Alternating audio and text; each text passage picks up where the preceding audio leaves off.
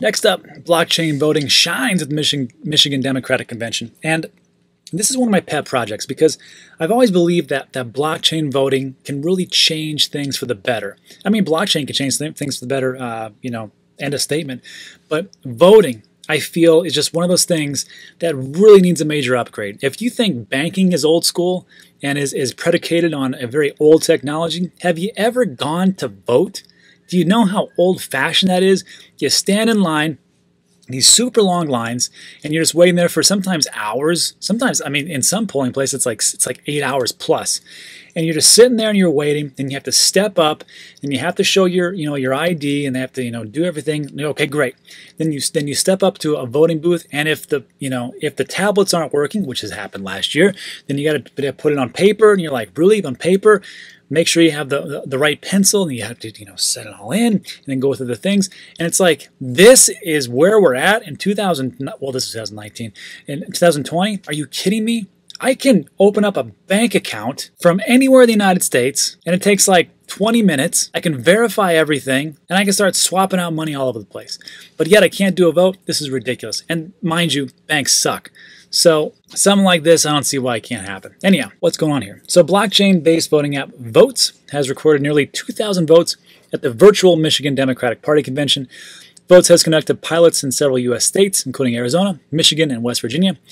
MIT researchers, however, blasted Votes earlier this year, claiming the app was not secure against hacking attacks. Okay, so here's what's happening. Votes announced today, this is actually a couple days ago, the successful completion of voting on the platform at Michigan's virtual Democratic Party, held August 29th to August 30th, during which delegates remotely nominated candidates for the state's Supreme Court and other positions. Nearly 2,000 delegates voted using Votes' smartphone voting platform. So again, I do not see we cannot use a smartphone. If I can open up a bank account, if I can get life insurance, if I can get medical insurance, but yet I can't vote online, what is the problem? And before we start talking about fraud and all the things that we hear about in the news, are we not smart enough as a society to come together and overcome the hurdles and barriers that may lead us to some type of fraudulent voting count? I mean, look, we're in 2020.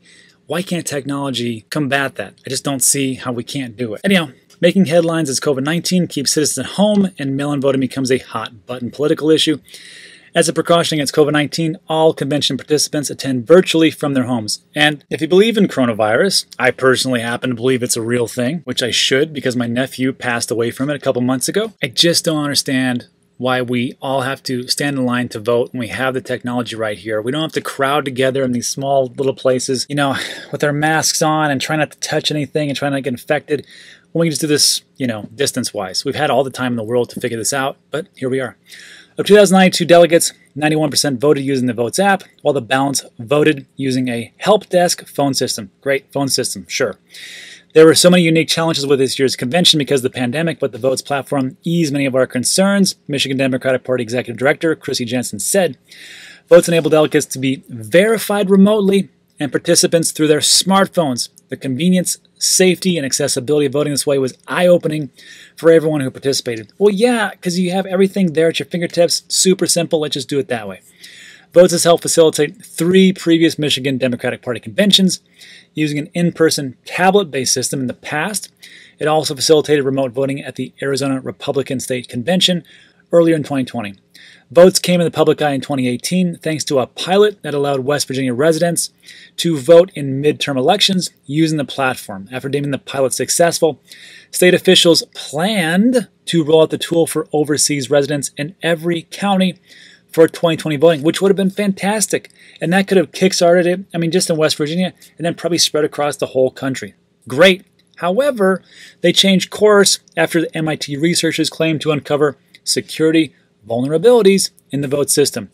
Votes responded, stating that the researchers performed their analysis on an outdated version of the mobile platform and relied on assumptions about the server-side architecture of the system, which they never accessed. So, when you update all your apps on the phone, the reason why you do that, sometimes, not every time, is because of some type of vulnerability. So if the MIT researchers were using an outdated version, why the hell did they do it like that when they could have just said, hey, we're going to test this and we want to see what's going on, so we need your updated version? Why the hell did they do that?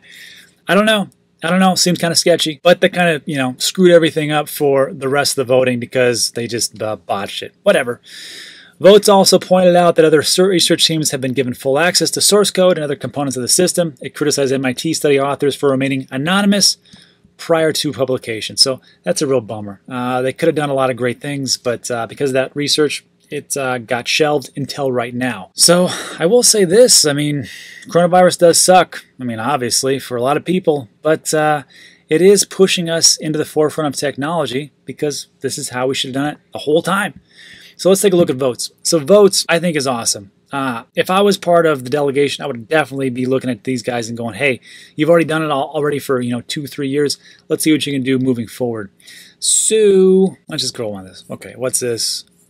In this video, I'm not going to play it, but it was pretty interesting because they had some people who were disabled, some people who were overseas, some people who had, they were limited in vision and hearing, and so those people, it's very hard to go out there and vote. When you're able-bodied, sure, it still sucks, but imagine if you want to vote, but physically you just can't get out there or for location. So why can't we just use something like this? Seems a lot easier than mail-in ballots and all that stuff. So scrolling down, there was just one thing I wanted to read. Yeah, this one right here. So this is from somebody who's visually impaired. He says, this is the perfect method of voting because I didn't have to go anywhere.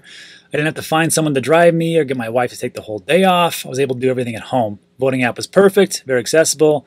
Utilized the voice over my phone. It was a great experience. So again, why can't we just do it like this? And this is how it works. I thought this was pretty cool. So there's 5 steps. So you request mobile voting. So you just submit a request to receive your ballot via smartphone. You download the app. You verify your identity. And this, I think, is the biggest part here. So how do they do that? So it's a 3-step process. And I don't know, I'm guessing, I'm not for sure, but on my iPhone, there's a biometric available. So I just put my thumb in there and it unlocks the actual phone. So if you can verify your identity with that, with a thumbprint, that's a hell of a lot safer or a lot easier than going to a polling station with an ID. Maybe that's you, maybe it's not, I don't know. But your thumbprint's kind of hard to hack, I would say. But then also, I read somewhere something about face imaging software and things like that, or verify in some other way. But again, it doesn't matter. If I can open up a bank account, why can't I vote? Anyhow, then you vote, and then you verify it. It says you'll receive an anonymous receipt, so you can verify your selections, which I think is a big thing because in some different places, they were talking about people would vote for a certain party, then they would get the printout, and it was for the exact opposite party, so I don't know what the hell happened there. But here you get to verify your vote. This is what it is, and off it goes. And the great thing here is with the blockchain, you would be able to verify everything from start to finish, and that's the big deal about distributed ledger technology. So I think it's a fantastic way to do things. Let me know what you think in the comment section. Let's move on.